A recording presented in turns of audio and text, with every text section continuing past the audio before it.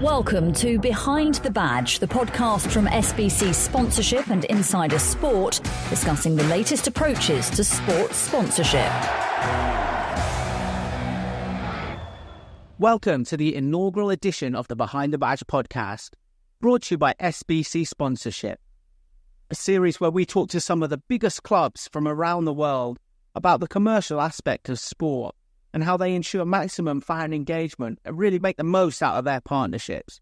After a long and successful spell in the Premier League, many felt that relegation would condemn Burnley to a long stay in the second tier. However, evolution both on and off the pitch meant that Vincent Kompany's Clarets bounced back and have embraced real momentum. Today's episode of Behind the Badge is a special one. I'm joined by the head of commercial at Burnley, Marcus Meller, and as always, SBC Sponsorship Director, George Harborne, to break down the commercial growth at Turf Moor. Firstly, welcome, Marcus, and obviously congratulations on the promotion last season. Thanks, Joe. Yeah, it was not very little to do. Well, in fact, nothing to do with me. I'm happy to ride on the success of Burnley Football Club. So yeah, thanks so much for having me, guys. Really appreciate it. No, thanks for coming on, Marcus. We appreciate it as well. Yeah, certainly. It's been great to watch Burnley grow and flourish under Vincent Kompany. I guess to kick us off, just a few words on the man. I'm a Red, so it's hard for me to heap too much praise on Vinny Kompany, but yeah, some much deserved praise from yourself for the manager. Yeah, I think he was a leader during his playing career, right? And he's certainly brought that to his managerial career. True leader of a team. I think you talk about the resurrection of us as a club, and he's pivotal to that. As you say, last season we were given very little chance. Pretty much a whole new squad, 16 new individuals, or might have even been more actually. But a new team that had to gel quickly in probably one of the hardest leagues to actually get out of. He's done nothing short of a wonderful job for the club. So we're all super proud of what he's achieved. I think he's very few interactions I've had with him. He's a very impressive individual. That's definitely transcended into what he's managed to deliver for the club on the pitch as well, which is great. I mean, part of that transition, I guess, under Vincent Kompany is phase one complete, return back to the Premier League. But from your perspective, Marcus, being in the Premier League this year and having that spell in the Championship with the club, and then contrast that with what you're experiencing now in the Premier League, how is that? How has that been commercially? Like, what has that adjustment been like from Championship to Premier League? Has that been a shock for you in terms of kind of the types of conversations you're having now versus before? Yeah, I think so. I mean, it's a good headache out in the commercial world. Obviously, because put simply, the number of eyeballs that are on the Premier League, far exceed those that are on the Championship. So, in terms of those conversations, I mean, they become a lot more global. So, conversations in the Championship are very much more of a national place when it comes to sort of branding assets that we can offer. Obviously, when you move to the Premier League, it becomes a lot more of a global entity and a global sale. So, that's probably the biggest change is obviously the value of deals that we've done leading up to the Premier League are quite substantially higher as well.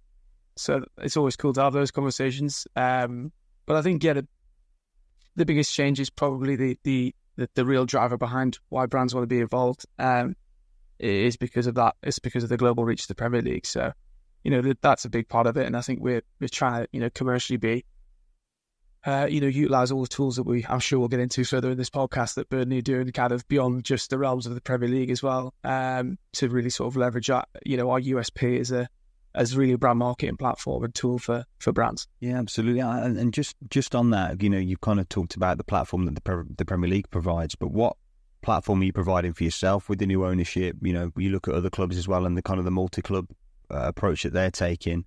One of the kind of plans was to kind of route for Burnley moving forward and talk us a little bit about what you guys have created for yourself in many ways, irrespective of the Premier League, the investment in your infrastructure, the digital assets that you have now at the stadium, the LED boards and all the rest of it. That was done in the Championship. So talk us through that a little bit. Yeah, I think, it's a testament to our ownership group. They're extremely ambitious in terms of where they want to take this club. So, they really are put in the basis for us to really flourish as a commercial team and commercial sales engine, really. In terms of their ambitions off the pitch, it's no secret that we've got some fairly now famous investors who are involved in the club, which is great and certainly elevates our presence, particularly obviously skewed towards the US. So, when ALK Capital came in and took ownership of the club over 2 years ago now, they set lofty ambitions and goals for where they wanted to get to. I think realistically, if you probably ask Alan, our chairman, and some of our owners, we're probably a little bit ahead of schedule of where we'd hoped to be. Given how well last season went. But as you say, George, the foundations were really built in terms of actually how do we become more, or a greater commercial proposition / marketing tool for brands. So that investment into our infrastructure, I think, we worked very closely with ADI. As sort of predates my time at the club, but it worked very closely with ADI and really sort of deemed now as their kind of show pony, as it were, when when they look at kind of. So what we can offer to brands in terms of that that visibility in stadiums is as outstanding. And I think we're really is beyond that investment, we're also investing heavily in terms of our data platforms that we use at the club to ensure that we are correctly valuing and B, understanding what those assets are worth. So there's a long-term strategy that we've got to make sure we play further and further into that. I think we'll continually pivot our proposition in the market, understanding those, being really data-driven with it as we are on the pitch, as we are now becoming more and more off the pitch. It's really sort of a data-driven, marginal gains kind of environment that we operate in as a club. That's really interesting, Marcus. And I guess to tap in more to the data side of things, because that's fascinating to me. And I guess you have so much data available as a football club, but how you correctly utilise that is vital. Yeah, I think we're not reinventing the wheel here, but we've sort of historically probably haven't been as savvy with the data as we could have been as a club. So particularly when we look at ourselves as a commercial proposition, I'm sure we might get into it a bit more, but like, for example, our relationship with TikTok, that really sort of gives us a USP in terms of our women's proposition. Probably historically speaking, candidly, we haven't been the best in terms of actually what is that as a standalone proposition? What can we value that as? So we've really looked this season into a couple of platforms that we'll be utilising to really understand and drive that, that true understanding of the media value, and as well as sort of the impressions we deliver on, across a variety of our assets, both online and physical and stadia. So that we know that we two reasons really: A, we can correctly value our propositions, and B, when we're in the market, be confident in terms of what we're asking for because we know what it delivers, and also B, it's also so that we can report sort of correctly for brands as well, and really sort of tell deliver results. Yeah, that is something I was going to ask you about, actually, the relationship with TikTok, and I can't let you mention your women's team, hugely successful, without speaking about the World Cup and how great the Lionesses were. And now, I guess, moving forward, how you as your team sort of build on that and continue to get maximum exposure for the women's game. Yeah, I think it's a massive part of what we're doing. So we actually announced earlier this year that we, essentially we don't have standalone partners. We actually amalgamated our social media accounts that we did previously have sort of standalone Instagrams. We brought that into one, so all of our women's news is reported on our main Instagram account, as it the only Instagram account for the club. We still do have Twitter for match updates, more specifically for our women's team. But in terms of our relationship with TikTok, so that's something that we've renewed again for this season. We're working more closely with them, so beyond just the live stream, we're going to be working with them on a behind the scenes look at our women's team. So episodic sort of series. We'll be working with them to sort of drive a bit more insight into what our women's team actually looks like, kind of when you lift the bonnet off, I suppose, as it were.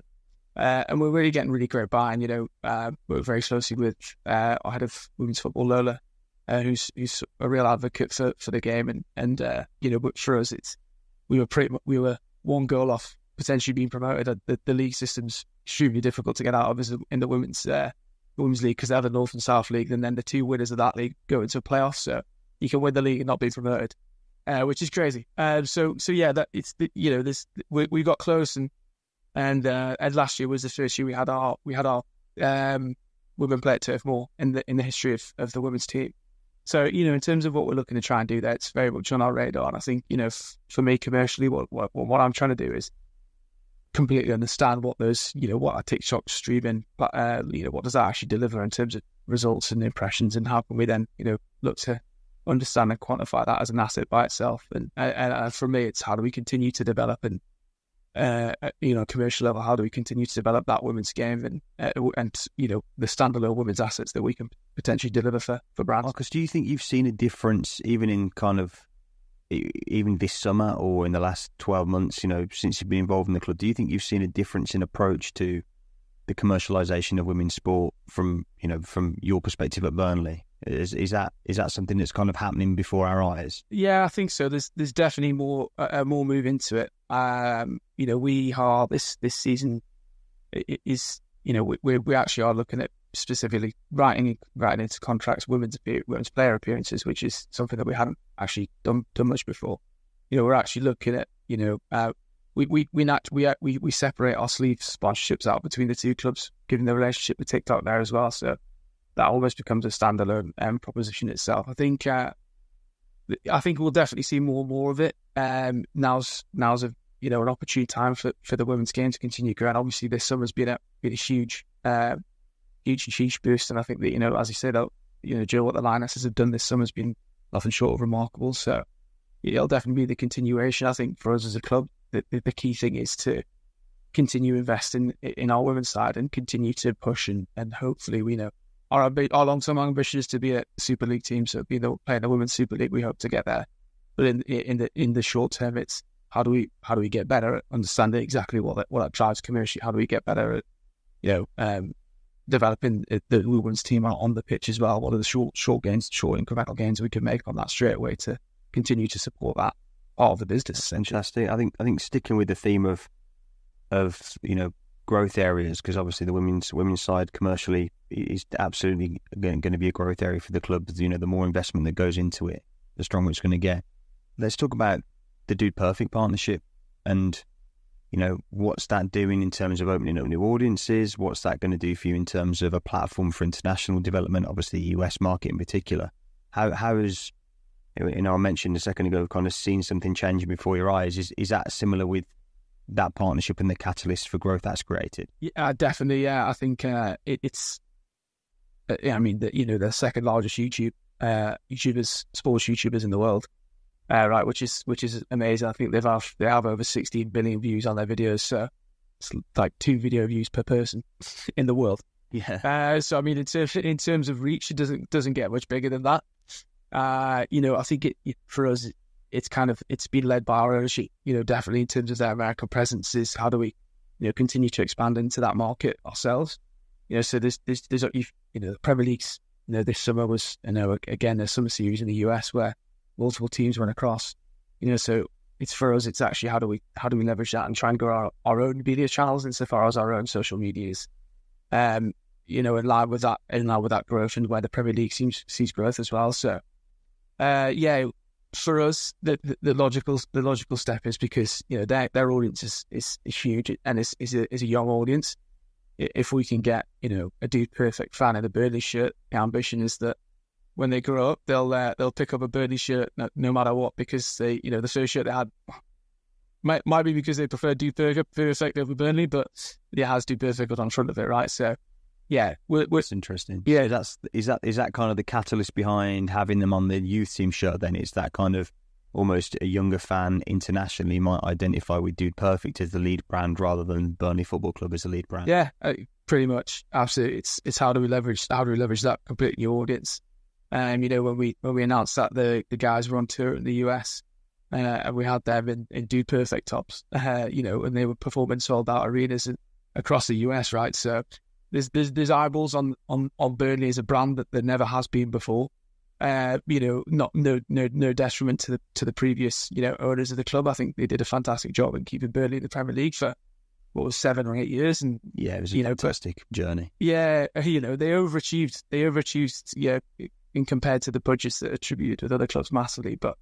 I think we've obviously just the nature of the new investment in the club is that there's more eyeballs on it because, as I say, Dude Perfect is an example. JJ Watt and ambitious ownership group that want to push and move the needle faster than the next club. Yeah, this is the next phase of the growth, right?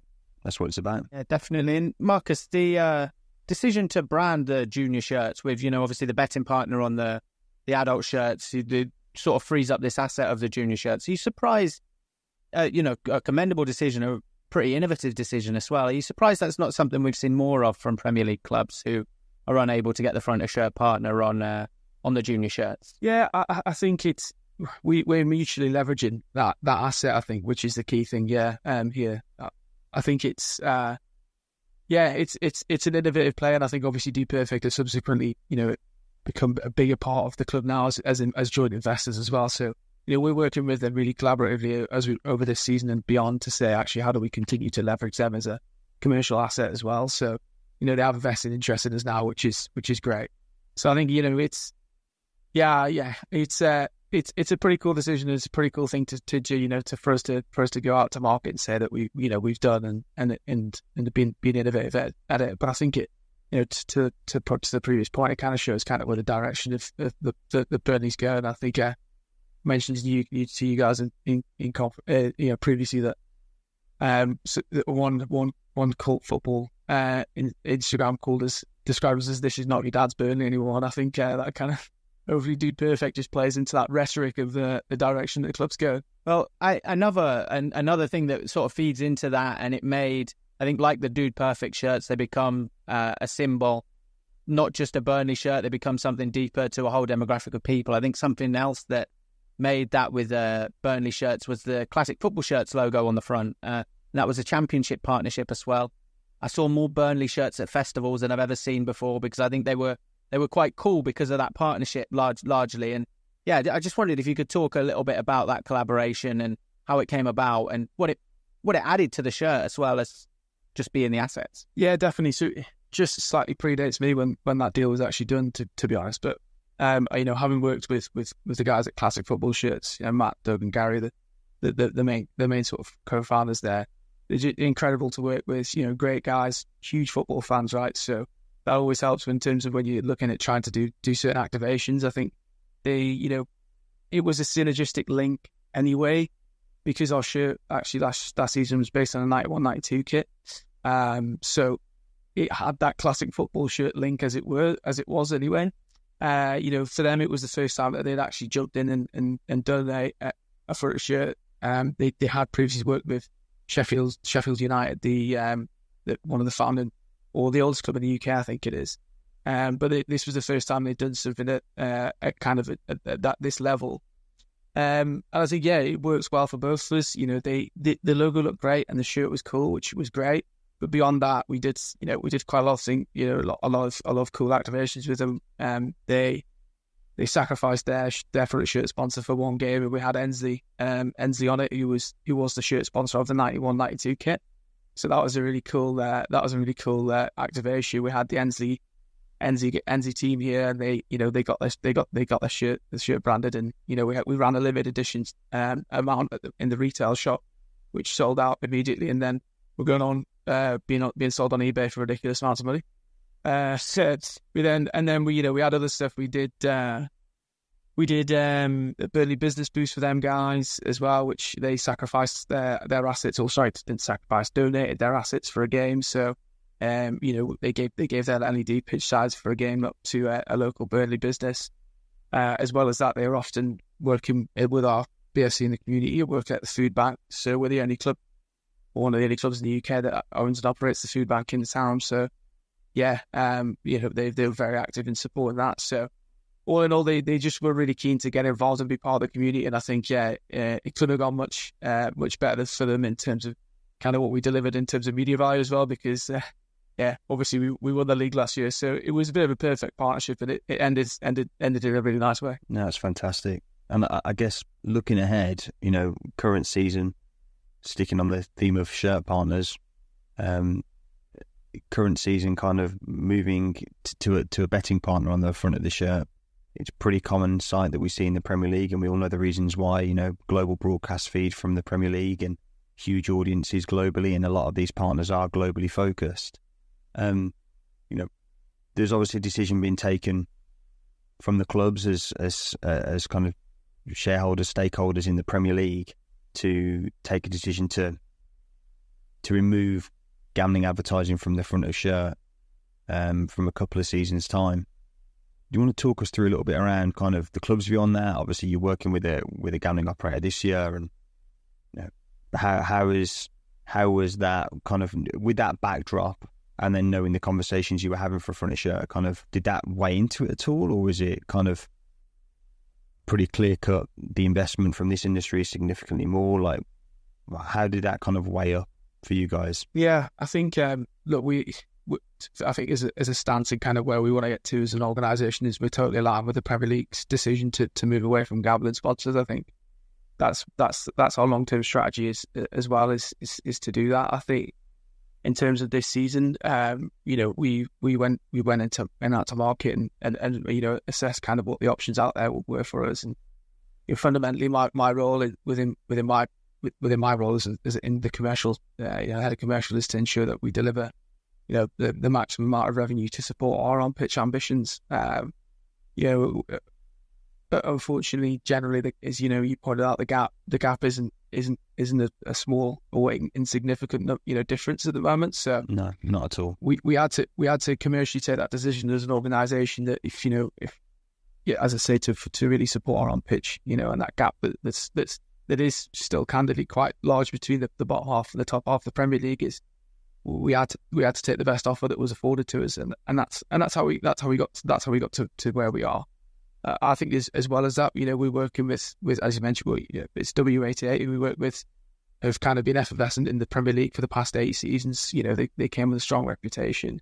We work very closely with them on activations. They wanted to give back into the community as well and support in ways they can. So there was that played into it, but. In going back to kind of the Premier League's decision, I think we're totally aligned with it. I think we for us, our long-term plan is to evolve and develop some of these relationships that we've built. So, this summer we've announced 15 partners. We've hopefully got a couple more to announce before the Villa game, which is Sunday. So it's been busy, and out of those partners we've onboarded, I say a minimum of 3 or 4 who are sort of dipping their toe into sports marketing for the first time. We really see that as an opportunity to sort of, I guess, go with them hand in hand and say this is what sports marketing can do for you. We're starting out with this at a level that isn't a kit asset, but how do we actually evolve those relationships to get there? So I think for us, it's about putting ourselves on a solid footing. And when you're coming up from the Championship, the Premier League, the gap that you want to achieve for your shirt is big, and trying to step someone up from a Championship budget to a Premier League budget is very difficult. So it's got to be you go into a market where people are ready to buy, right? So you kind of play into that market somewhat in our position. The ambition hopefully now is that Vincent sort of solidifies us as he's in a 5-year contract with us. Hopefully he solidifies us as a Premier League entity, and we build up to that 3 years, and in 3 years' time, we've got those long-term relationships where we've delivered, and that's how we sort of reap the fruits of our hard work now, hopefully. You've talked a lot about data. You've talked a lot about kind of some of the strategic partnerships. They're not solely strategic, but they're important strategic partnerships. The Dude Perfect, the TikToks, the platforms that you're looking to leverage, the internationalization, and all the rest of it. Are all of these parts of the steps that the new ownership are trying to put in place, I guess, to almost force innovation upon the club so that, you can be more diverse in the types of partners that you're attracting? Like if you're onboarding 3 or 4 partners into Burnley that haven't been in the sports before, it's only so long before you end up, like you said, either developing a partner into a position of being able to go on the front of shirt, or securing someone, outright to go on the front of shirt from that kind of, infrastructure development process, I guess, that you're on. Yeah, I think that's all part of it, right? I think, look, we're a pretty young team here. There's kind of no idea is a bad idea. We're definitely failing fast and trying to learn pretty much every day, as cliche as it might sound. But that's kind of that feeds right down from the top. To be honest, we're looking at ways we can innovate. So we're openly active in terms of okay, how do we leverage that? What do you like to do?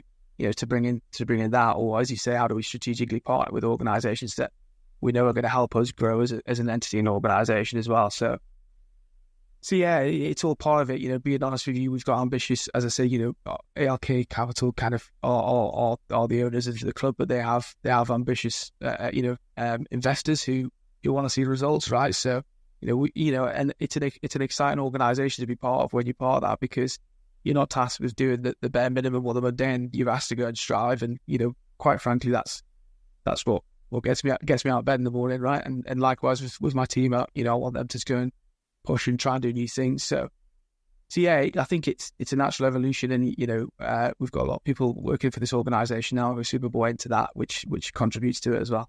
Yeah, just off the back of that, and you mentioned not my dad's Burnley and that type of stuff. Obviously, Burnley is globalizing, and you're increasing your markets that you're relevant in.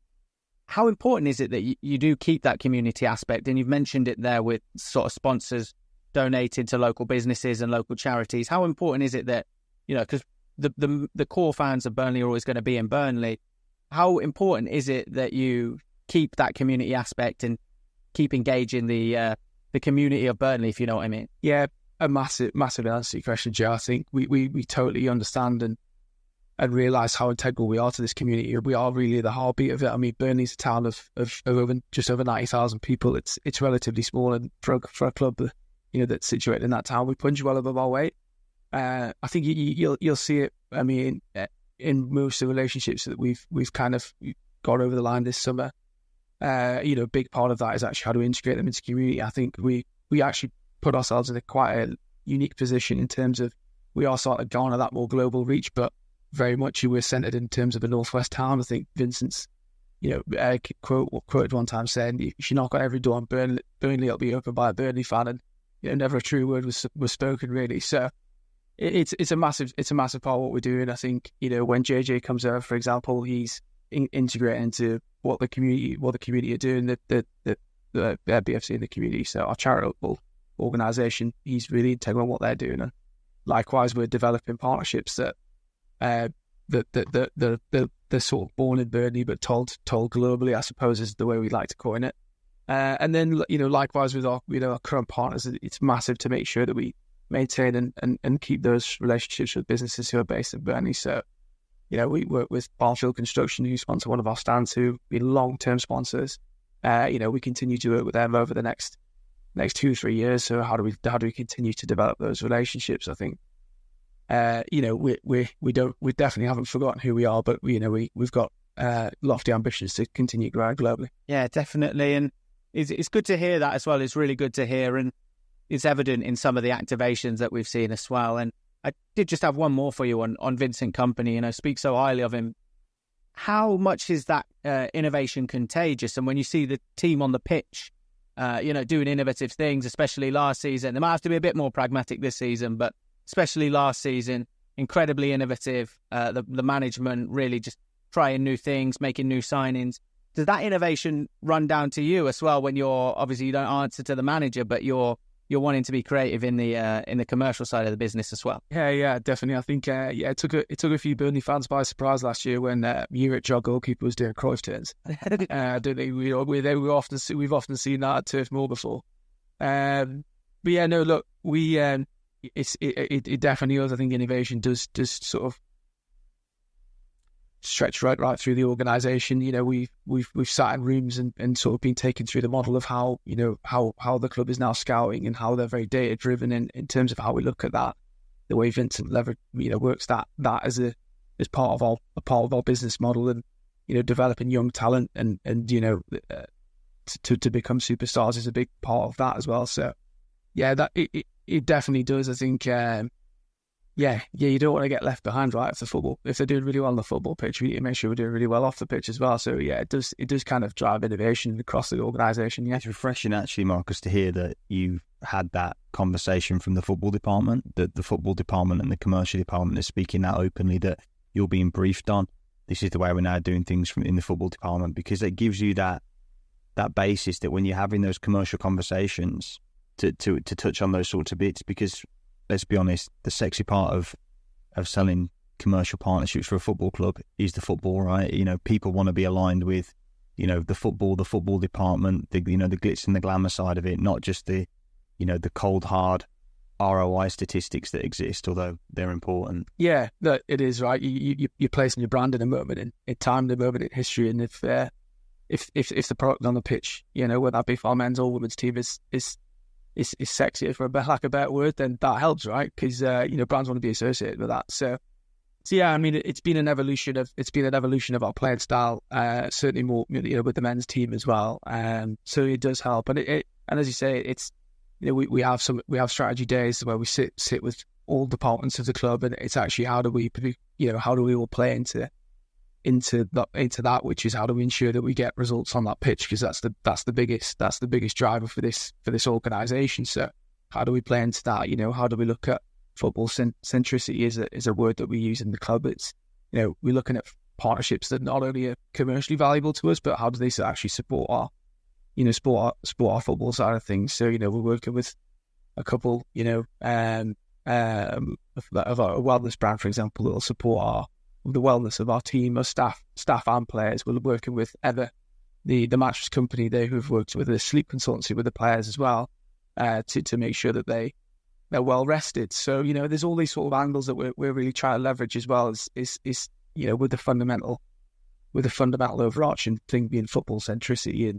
and marginal gains to make sure we deliver on that pitch. Fantastic, Marcus. Well, really exciting times for Burnley, really exciting times for yourself as the commercial side of Burnley as well, and incredibly excited to see what they can do on the pitch this season in the Premier League. Thanks ever so much for joining us today. It's been a really insightful discussion, and look forward to next time. But thanks ever so much, Marcus. Really appreciate your time, and best of luck for the upcoming season.